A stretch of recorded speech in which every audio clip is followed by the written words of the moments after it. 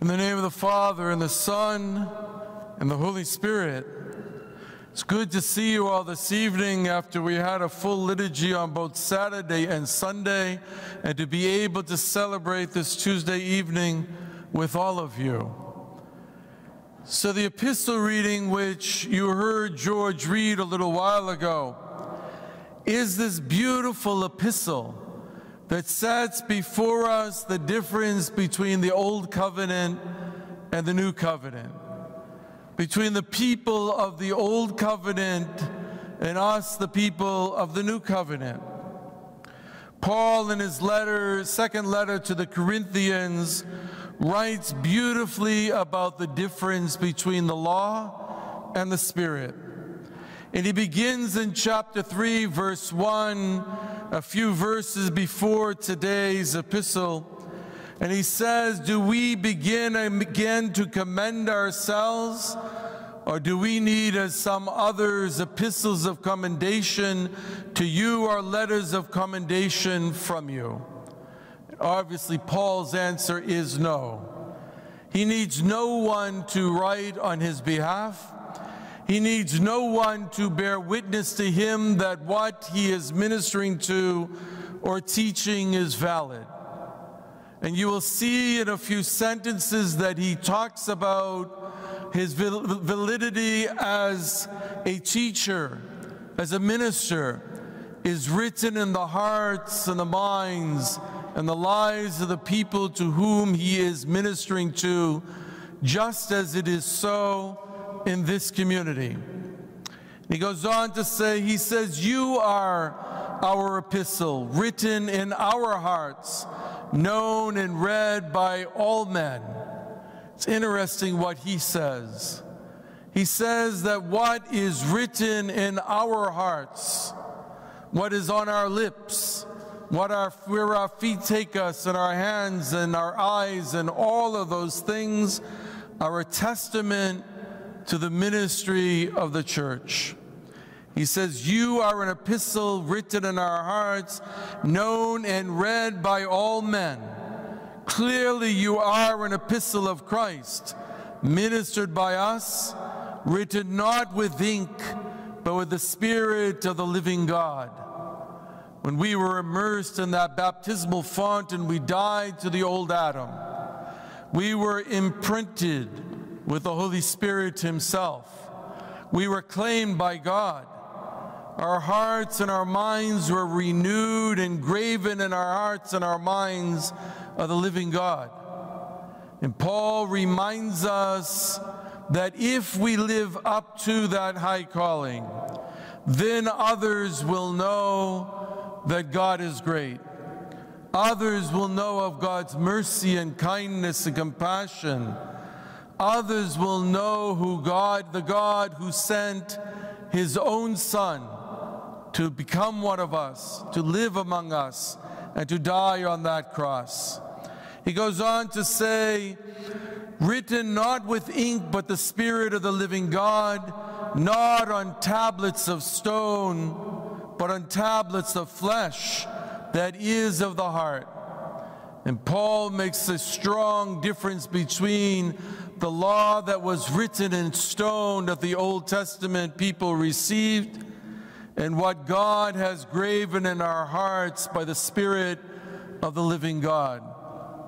One soon, he will say, brings death, and the other, he will say, brings life.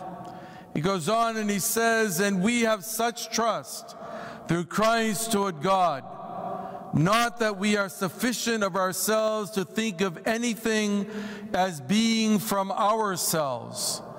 Paul reminds each of us that we stand before the very presence of the living God.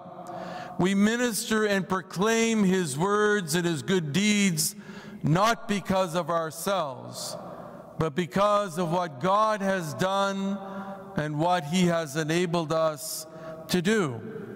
He says, "But our sufficiency is from God, whom also made us sufficient as ministers of the new covenant, not of the letter of the Old Testament, but of the Spirit of the New Testament. For the letter kills, but the Spirit gives life." He says, but if the ministry of death, written and engraved on stones, was glorious so that the children of Israel could not look steadily at the face of Moses because of the glory of his countenance, which glory was passing away.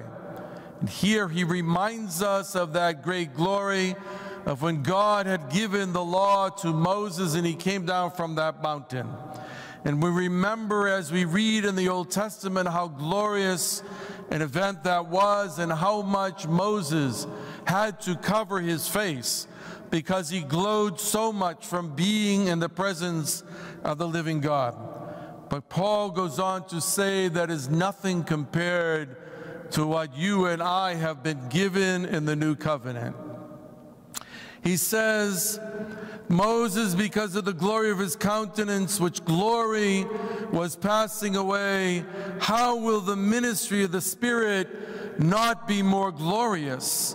For if the ministry of condemnation had glory, and the ministry of righteousness exceeds much more in glory, for even what was made glorious had no glory in this respect, because the glory that excels, for it is what is passing away was glorious, what remains is much more glorious. And Paul talks about the old covenant passes away and was replaced with the new covenant.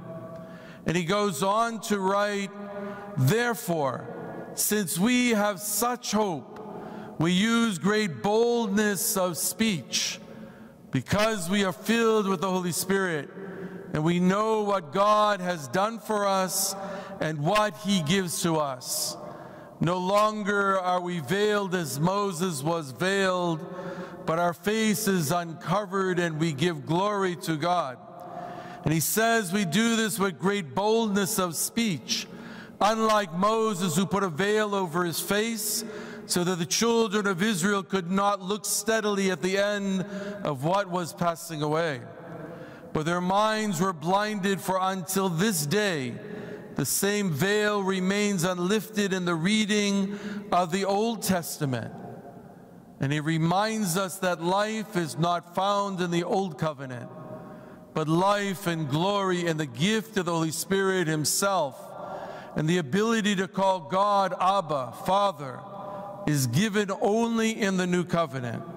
And he goes on to write, he says, until this day the same veil remains unlifted in the reading of the Old Testament, because the veil is taken away in Christ. The coming of Christ, becoming one of us, living amongst us, radically changes everything in our relationship with God and with one another. He goes on to say, but even to this day, when Moses is read, a veil lies on their heart. Nevertheless, when one turns to the Lord, the veil is taken away. Now the Lord is the Spirit, and where the Spirit of the Lord is, there is liberty or freedom, because freedom comes from God alone. But we all, with unveiled face, beholding as in a mirror the glory of the Lord. Listen to these beautiful words. But we all, with unveiled face, beholding as in a mirror the glory of the Lord, are being transformed into the same image from glory to glory. In the new covenant, we are restored to what was intended for us in paradise. That was to be in the image and the likeness of God. And in the coming of Christ, that which was broken in Adam, that which was cast away, humankind which was cast out of paradise into this world, all of that is restored in the new covenant and the coming of Christ. And he goes on to say that we are being transformed into the same image from glory to glory, just as the Spirit to the Lord. So you and I are called to be in the image and likeness of God. No Old Testament Jew would have proclaimed God as Father. No Old Testament Jew would have called him Abba. No Old Testament Jew would have dared say our Father, who art in heaven. Yet you and I say that with great boldness. And in fact, the priest says just before you say the Lord's Prayer, with boldness and without condemnation.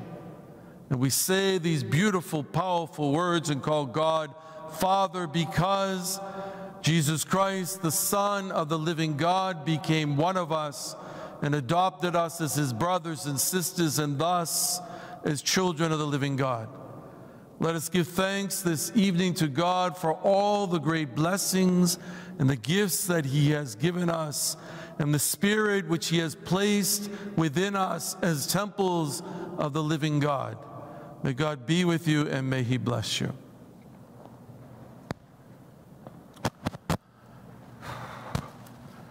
Help us, save us, have mercy on us, and keep us, O God, by thy grace, wisdom, that guided always by thy might, we may ascribe glory unto thee, to the Father, and to the Son, and to the